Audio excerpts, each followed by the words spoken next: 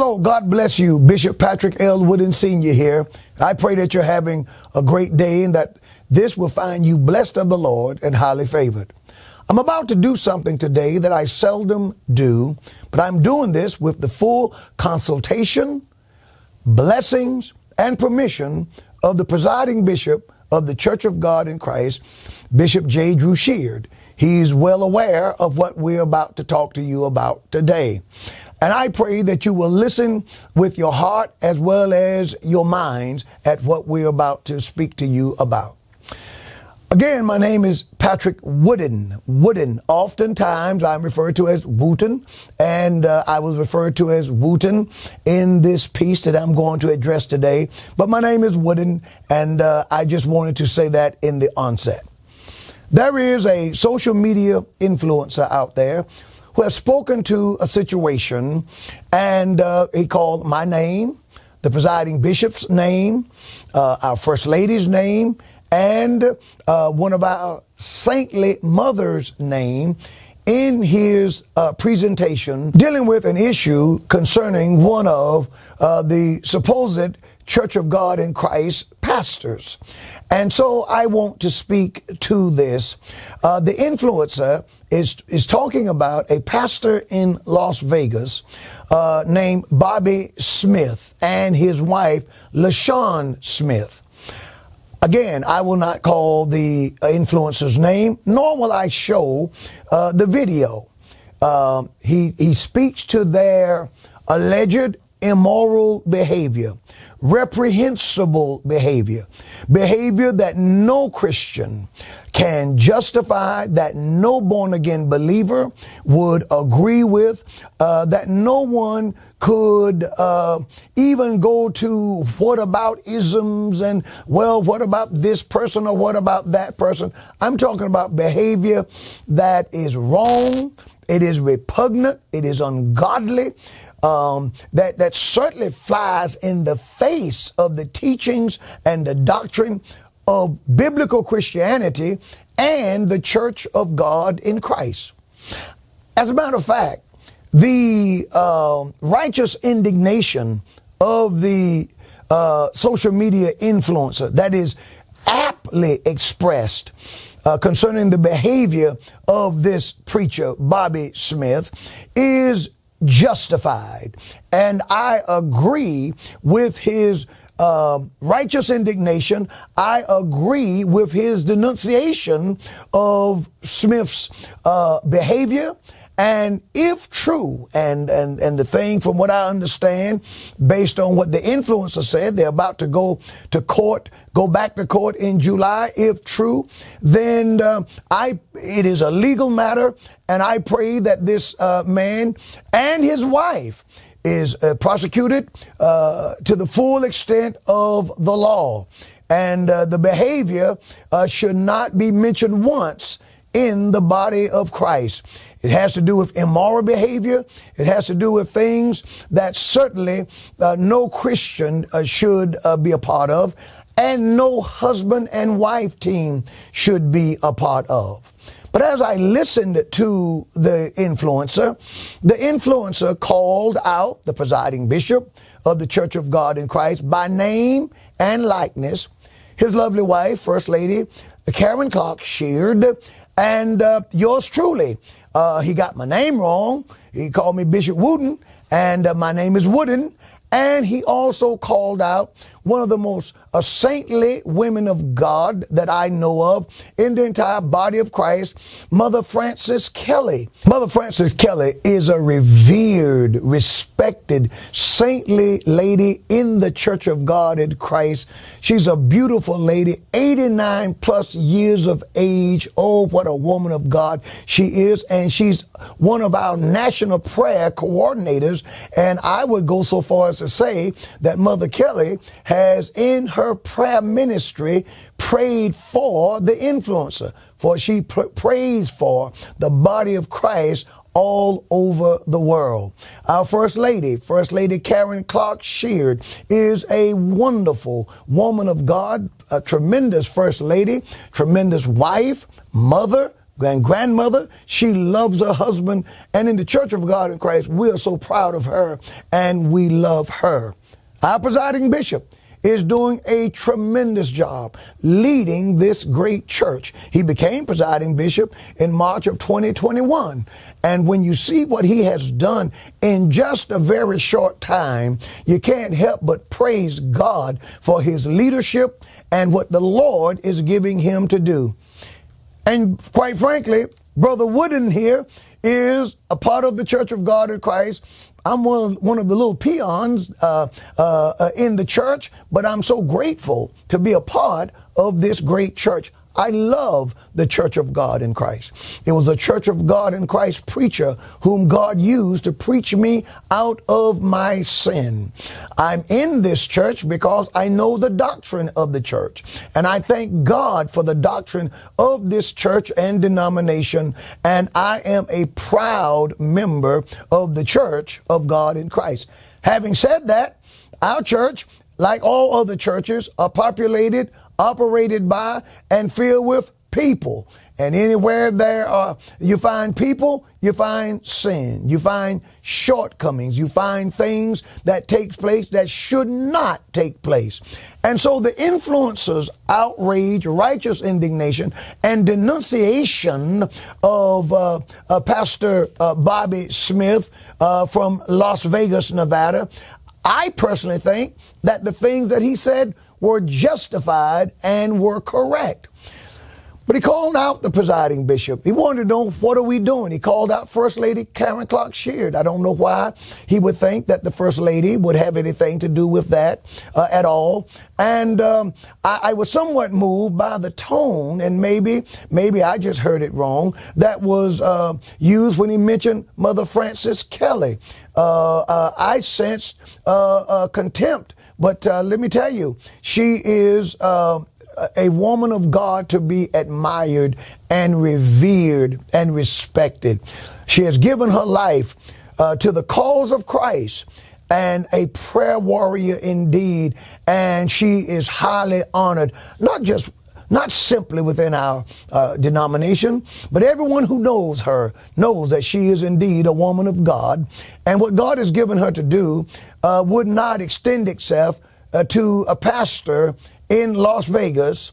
I doubt that she even knows this Bobby Smith and his wife LaShawn, who, if true, and it seems that it is, and they're about to go to court, so, a person is innocent until proven guilty, so, we're going to go with that. So with the things that are alleged, if true, then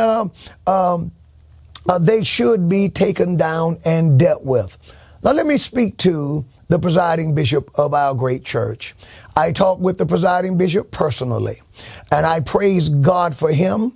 And he told me, I told you I'm doing this with his full knowledge, consultation, and blessing, that when this thing reached his desk, when it reached his ears, remember, this has been going on since 2014, according to the influencer. The first thing that came out of the presiding bishop's mouth was, we cannot have this. The presiding bishop responded immediately from what he shared with me and said that Pastor Bobby Smith is to be taken down. He must desist with operating in the church. And from what I understand that the presiding bishop shared with me, is that Bobby Smith would not submit himself to the church's procedures, which then caused him to be operating illegally. A letter has been sent to him for him to cease and to desist. But when the presiding bishop dealt with this situation and spoke to it, the moment it reached his ears, and keep in mind, the presiding bishop, our current presiding bishop, has been in office since March of 2021. He moved on this right away and said, we can't have this. The presiding bishop does not endorse sin. He does not endorse wicked behavior amongst the presbytery.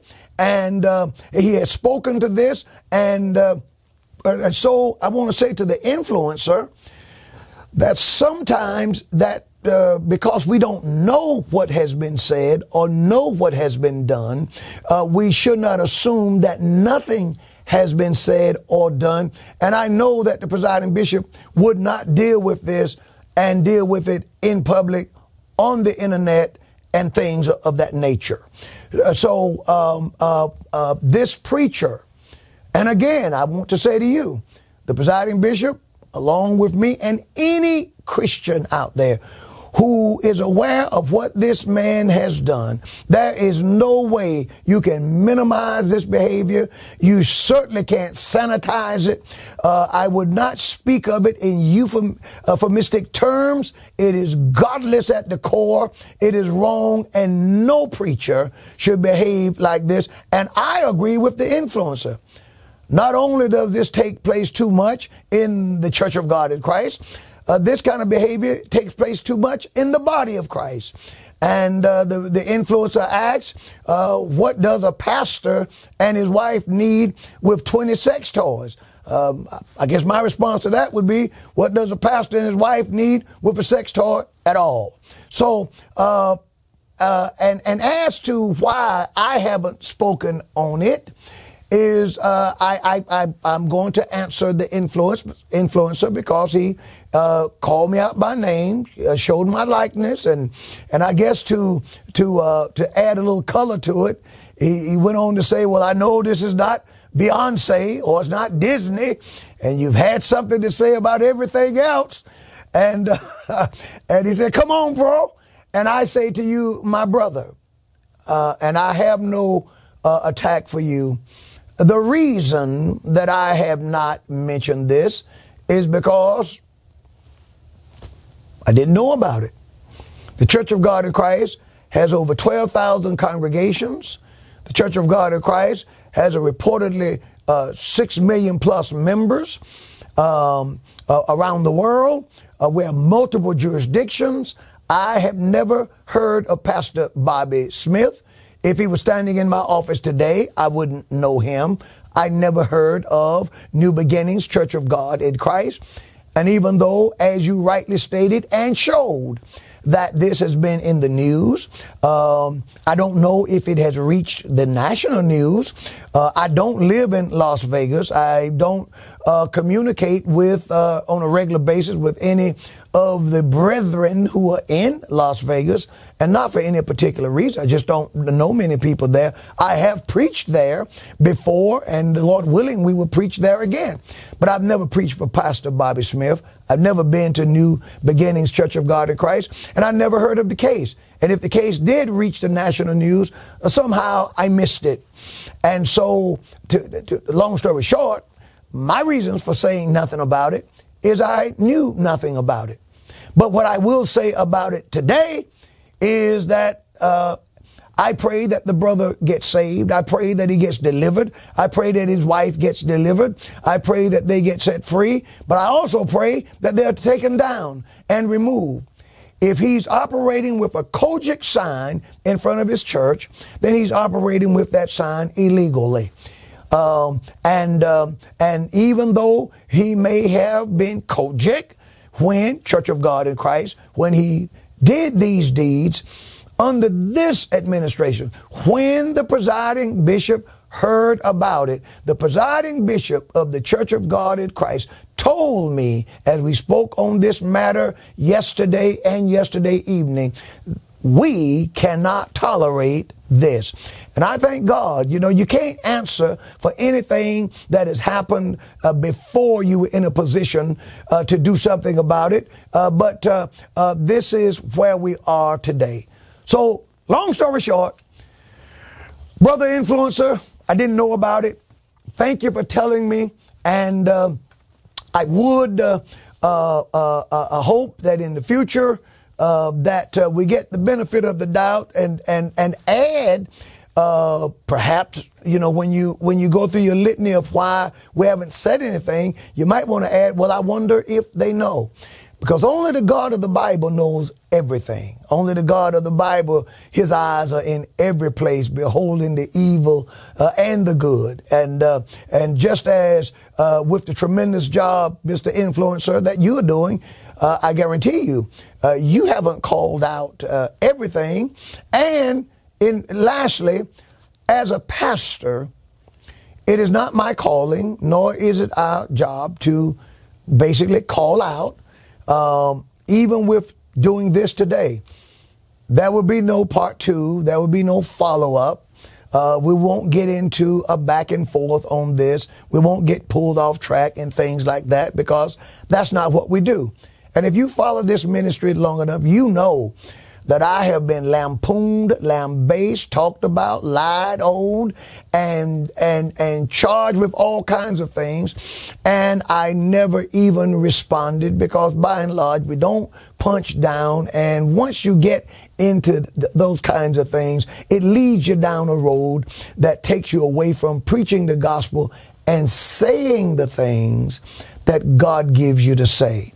So I'm saying all that I have to say about this today.